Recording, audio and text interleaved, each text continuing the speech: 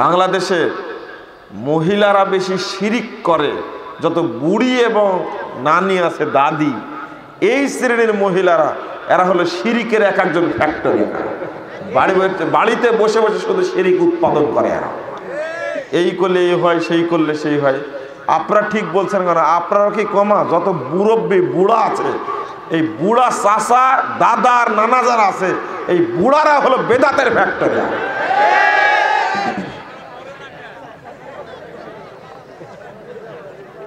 কি রাগ করলেন আপনারা? হ্যাঁ, এরা বেদাতের ফ্যাক্টরি।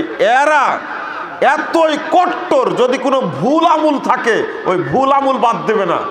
এক মুরব্বী বলছে যে আপনি বলেন কি, মুনাজাত করবো না মানে কবরে গিয়ে মুনাজাত করব। আমি বললাম যে চাচা, কবরে তো মুনাজাত নাই। বলছে কবরে তো কোনো ইবাদত নাই মরার পরে। কোনো ইবাদত না থাকলে মুনাজাত আছে। মানে টঙ্গীর মাঠে মুনাজাত করে যে অভ্যাস, এই অভ্যাস মুরব্বী ছাড়তে পারবে না। তো আপনারা ঠিক বলে বেশি সুবিধা করতে পারলেন না। মহিলারা শিরিক করে, পুরুষরাও করে। আপনি জানেন না আপনার স্ত্রী কোন মাজারে কোন ছাগল মানত করে বসে আছে, দেখবেন, জিজ্ঞেস করে দেখবেন। ও মানত করে বসে আছে ছেলেটার বিয়ের সময় আমি 2টা খাসি দান করব। কোন জায়গায়? অমুক গাছতলায়। ও বড়ই হয়নি এখনো। ও যখন বয়স হবে 25 বছর, যখন বিয়ের আয়োজন চলবে, তখন মা পুট করে বলে দিবে, মা বলে দেবে আমার তো 2টা ছাগল মানত করা ছিল হাইকোর্টের মাজারে। বলেন তো এই মহিলার ইবাদত আল্লাহর দরবারে কবুল হয়েছে? হ্যাঁ, হয়নি। একটাও কবুল হয়নি, অসম্ভব। ওর তো ইমানই নাই, ওর তো আকীদা নেই, বীচি নাই। বুঝেননি কথা? ওর তো বীচি নাই, ইবাদত কি করে হবে? আমি আরেকটা, এটা একজন মহিলা, খুব পড়ুয়া মহিলা, আমাকে উদাহরণ দিয়ে বলছিলেন, যেটা আপনাদের বলি। ব্যাংকে যদি অ্যাকাউন্ট না থাকে ডিপোজিট হবে? হ্যাঁ, হবে হবে। টাকা রাখবেন, দেখবেন এমনি অ্যাকাউন্ট তৈরি হয়ে যাবে। হবে? আগে অ্যাকাউন্ট খোলা লাগবে, তারপরে না টাকা জমা হবে। কথা বোঝা গেছে? আকীদা তাওহীদ হলো অ্যাকাউন্ট। এটা যতক্ষণ পর্যন্ত না খোলা হবে ততক্ষণ কোনো আমুল কাউন্ট হবে না। আগে ওইটা ঠিক করেন। এটা একজন মহিলার বুঝ। আমি আকীদার উপরে বক্তব্য দেওয়ার পরে, কথা বলার পরে আমাকে ফোন দিয়ে বলছেন যে আপনার বক্তব্য শুনে খুব ভালো লাগলো, তো আমার একটা উদাহরণ আছে, যদি পছন্দ করেন দেখেন পছন্দ হয় কিনা, বলেন। তখন আমি বললাম এই উদাহরণ, তখন মহিলাটা এই উদাহরণটা বললেন যে আমি বুঝাই এরকমভাবে যে অ্যাকাউন্ট খোলা না থাকলে ডিপোজিট হবে না, অ্যাকাউন্টে টাকা জমা হবে না। আগে অ্যাকাউন্ট খোলার দরকার। আর এটাই হলো তাওহীদ, এটাই হলো আকীদা, এটাই হলো আকীদা। আপনি মনে করছেন মূর্খ লোকের সামনে আকীদার বক্তব্য দেওয়া যাবে না? জয়পুরহাটে এসেছি, আকীদার বক্তব্য দিব না, এটা তো হয় না। আপনারা বলতে পারেন কি দরকার ছিল? হালাল হারামের বক্তব্য দিবে, কিয়ামতের ভয়াবহতার বক্তব্য দিবে, তারপরে জান্নাত জাহান্নামের উপর বক্তব্য দিবে, সালাতের উপরে বক্তব্য দিবে। আরে আল্লাহ যে আগে বলছে তাওহীদের কথা বলো, তারপরে সালাতের কথা বলো। 1397 নম্বর হাদিস, সহিহ বুখারী খুলুন, দেখেন। যদি কোনো ব্যক্তির মধ্যে আমলের গোষ্ঠী না থাকে, কোনো আমলই নেই, তবে তার মধ্যে তাওহীদ আছে, তাওহীদের স্বীকৃতি দিয়ে দিয়েছে, এই ব্যক্তি জান্নাতে চলে যাবে। কোনো আমল নাই কিন্তু জান্নাতে যাবে। কতটা হাদিস দিবেন আপনি? কোনো ব্যক্তি মারা গেছে শিরিক না করে, কিন্তু জেনা করেছে, চুরি করেছে, মদ খেয়েছে, মানুষ হত্যা করেছে, এই লোকটি মারা গেছে, কোনো আমলই করেনি। যদি এই লোকটির মধ্যে তাওহীদ জেগে থাকে, আল্লাহ সব পাপ মাফ করে তাকে জান্নাত দান করবে। তাওহীদের পাওয়ার এত বেশি, তাওহীদের পাওয়ার এত বেশি। তাহলে কোনটা বেশি দরকার? তাওহীদটা দরকার না? আগে তাওহীদটা দরকার। দেখেন আপনি এখানে নগদ আপনাকে বুঝাচ্ছি। একজন গ্রাম্য মানুষ আপনার এলাকার মতো আল্লাহর নবীকে এসে বলছেন, দুল্লানি আলা আমালিন ইদা আমিলতুহু দাখালতুল জান্নাহ। আপনি আমাকে এমন আমলের কথা বলুন, আপনি আমাকে এমন আমলের কথা বলুন যে আমলটা করে আমি জান্নাতে যাব। রাসূল সাল্লাল্লাহু আলাইহি সাল্লাম বললেন, তা'বুদুল্লাহ লা তুশরিকু বিহি শাইআ। তা'বুদুল্লাহ মানে কি? কি তা'বুদুল্লাহ, আল্লাহর ইবাদত করবে। এর অর্থ হলো তুওয়াহিদুল্লাহ, আল্লাহর তাওহীদকে মেনে নিবে। তাহলে প্রথম বললেন তাওহীদ মেনে নেওয়ার কথা, লা তুশরিকু বিহি শাইআ, তার সাথে শরীক করো না। তারপরে দ্বিতীয়টা বলছেন ওয়া তুকিমুস সালাতাল মাকতুবা, আর ফরজ সালাত আদায় করবা। তাহলে আগে তাওহীদ না আগে সালাত? আগে তাওহীদ, তারপরে সালাতের দাওয়াত। আল্লাহ নবী বলছেন পরের 3 নম্বর বললেন ওয়া তুকিমু ওয়া তুআদ্দিস যাকাতাল মাফরুদা, আর ফরজ যাকাত দিবা। ওয়া তাসুমু রমাদান, আর রমাদানের সিয়াম পালন করবা। এই ব্যক্তিকে এই কথা বলার পরে লোকটি আল্লাহ নবীকে বলছে, আল্লাহি লা আযীদু আলা হাযা ওয়া লা আনকুসু মিন। মুহাম্মদ সাল্লাল্লাহু আলাইহি সাল্লাম শুনুন, আপনি যা বললেন এর কমও করব না বেশিও করব না, যা বলবেন তাই মেনে নেব, এর বেশিও করব না কমও করব না। ফালাম্মা আল্লাহ, যখন লোকটি এই কথা বলে চলে যাচ্ছে, লোকটি যখন এই কথা বলে চলে যাচ্ছে, তখন আল্লাহর নবী মুহাম্মদ সাল্লাল্লাহু আলাইহি সাল্লাম বলছেন, মান সাররাহু আইয়ানজুরা ইলা রাজুলিন মিন আহলিল জান্নাহ ফালিয়ানজুর ইলা হাযা। ও সাহাবীরা, তোমরা কে একজন জান্নাতি মানুষকে দেখে খুশি হতে চাও?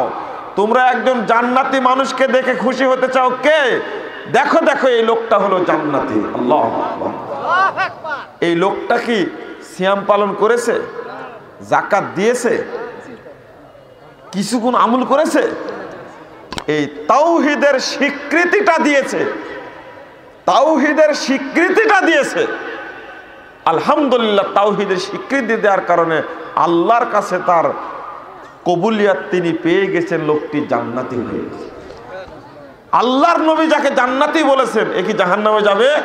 না, জাহান্নামে যাওয়ার কোনো সুযোগ নাই, শুধু তাওহীদের স্বীকৃতির কারণে জান্নাতে চলে গেছে। আল্লাহু আকবার। মুআজ বিন জাবালকে আল্লাহ নবী পাঠাচ্ছিলেন ইয়ামানে। সহিহ বুখারীর 7372 নম্বর হাদিসটা খুলুন।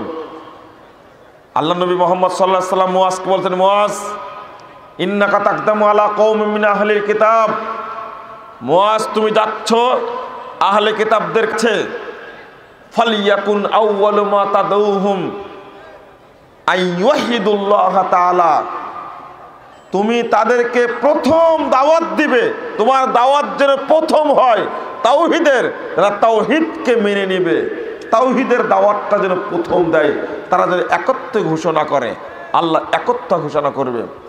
ফাইদা আরাফু যালিক, যদি তারা তাওহীদকে মেনে নেয়, যদি তারা তাওহীদকে মেনে নেয়। আর একটা ওয়াইদা আজাবু যালিক, যদি তাওহীদের স্বীকৃতি দেয়। ওয়াইদা আতাউ যালিক, যদি তাওহীদের কথা মেনে নেয়। ফাআখবিরহুম আন্নাল্লাহ আফতারাদ আলাইহিম খামসা সালাওয়াত ফি কুল্লি লাইলাতিন ওয়া নাহারিন। তাহলে এইটা বলো তাদেরকে, আল্লাহ তাদের উপরে 5 ওয়াক্ত সালাতকে রাতে দিনে ফরজ করেছে, 5 ওয়াক্ত সালাত। তাহলে আমরা প্রথম যদি তাওহীদটাকে মেনে না নিই, তাহলে সালাত আদায় করে কোনো লাভ হবে না। আহলে হাদিসদের দোষ এটাই, তাওহীদের দাওয়াত দিলেই মাজার পূজা বন্ধ হবে, কবর পূজা বন্ধ হবে, ব্যবসাও বন্ধ হয়ে যাবে। যার কারণে আমাদের বক্তব্য তারা সহ্য করতে পারে না, সহ্য করে না। কারণ এই বক্তব্য বেশি দিন দেওয়া যাবে না, বেশি দিন দিতে দেওয়া যাবে না, গলা টিপে ধরতে হবে। আর সবচেয়ে বড় কথা হলো প্রতারণা। প্রতারণা বুঝেন? যে প্রতারণার আবিষ্কার করেছে ইহুদিরা, কোরআনের একটা অংশ পড়ে আর একটা অংশ পড়ে না, ঢেকে রাখে। এই অভ্যাসটা কাদের ছিল? ইহুদি খ্রিস্টানদের এই নীতি। রজমের আয়াত তাওরাতের মধ্যেও ছিল, আল্লাহর নবীর কাছে পড়ার সময় আঙ্গুল দিয়ে রাখছে জায়গা মতো, এই পার্শ্বে পড়ে আর এই পার্শ্বে পড়ে না। সহিহ মুসলিমের হাদিস। আল্লাহর নবী বলেন হাত তুলো, আল্লাহর কসম দিয়ে বলছে হাত তুলো, তুলে পড়ো। হাত তোলার পরে দেখছে নিচেই রজম করার কথা বলা আছে। তো আমাদের দেশে আলেমরা তো তাওহীদের দাওয়াত দেয় না, বরং প্রতারণাটাই বেশি করে। আমরা মানুষকে গালিগালাজ করতে পারি না, কিন্তু এত নোংরা ভাষায় কুরুচিপূর্ণ কথা বলে যে কথা শুনলে কান নষ্ট হয়ে যাবে, চোখ নষ্ট হয়ে যাবে, চোখ দিয়ে দেখলে, লেখা পড়লে চোখ নষ্ট হয়ে যাবে, এমন কথাবার্তা বলে। অর্ধেকটা বলে আর অর্ধেকটা ঢেকে রাখে, রাখে না? তাহলে মানুষ হকটা পাবে কোথায় থেকে? তাওহীদ তো নাই, শিরকে কিলবিল কিলবিল করছে, আর সেখানে আবার প্রতারণার জাল ফেলেছি। শুনে রাখবেন একটা কথা, মানে শক্ত কথা যেটা মনে রাখবেন, সেটা হলো মুহাম্মদুর রাসূলুল্লাহ সাল্লাল্লাহু আলাইহি সাল্লাম যে দাওয়াত নিয়ে মাঠে নেমেছিলেন, ওই দাওয়াত নিয়ে আমরাও মাঠে রয়েছি। যে দাওয়াতের বিরুদ্ধে আবু জাহাল, আবু লাহাব, উতবা সাইবা বিরোধিতা করে এই দাওয়াতকে হত্যা করতে পারেনি, এই দাওয়াতকে উৎখাত করতে পারেনি, ওই দাওয়াতই মাঠে নিয়ে এসেছি। ইনশাআল্লাহ তাওহীদের দাওয়াতকে কেউ গলা টিপে হত্যা করতে পারবে না ইনশাআল্লাহ। যদি কেউ করার চেষ্টা করে, আল্লাহর পক্ষ থেকে গজব নাজিল হয়ে ধ্বংস হয়ে যাবে, তো কোনো সন্দেহ না। অবশ্যই এটা যেন মনে রাখে। নমরুদ আজীবন বিরোধিতা করেছে ইব্রাহিমের, ফেরাউন আজীবন বিরোধিতা করেছে মূসা আলাইহিস সালামের, কিন্তু মূসা আলাইহিস সালাম চির সম্মানিত, ইব্রাহিম আলাইহিস সালাম চির সম্মানিত।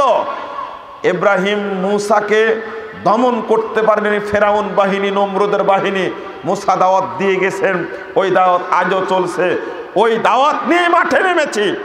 অতএব মিথ্যা কথা ছড়িয়ে, প্রতারণা করে, ধোঁকাবাজি করে দাওয়াতকে বন্ধ করা যাবে না। আল্লাহ নবী মুহাম্মদ সাল্লাল্লাহু আলাইহি ওয়াসাল্লাম বলছেন, লা তাযালু তাইফাতু মিন উম্মতি যাহিরাল হক লা ইয়াদুররুহুম মান খাযালাহুম হাত্তা ইয়াতা আমরুল্লাহ ওয়া হুম কাযালিক। বন্ধুরা আমার, বলার কথা নেই, কিছু নেই, আলোচনা খুব ভালোই করা যেত, কিন্তু আলোচনা করার আজকে পরিবেশ মোটেই নেই। এটা তো আপনারা বুঝতে পেরেছেন। এখানে একবার আলোচনায় এসেছিলাম, আমি আলোচনা করেছিলাম, প্রায় 1.5 থেকে 2.5 ঘন্টা আলোচনা করেছিলাম, কানাই কানাই লোক বসেছিল, আপনারা দেখেননি।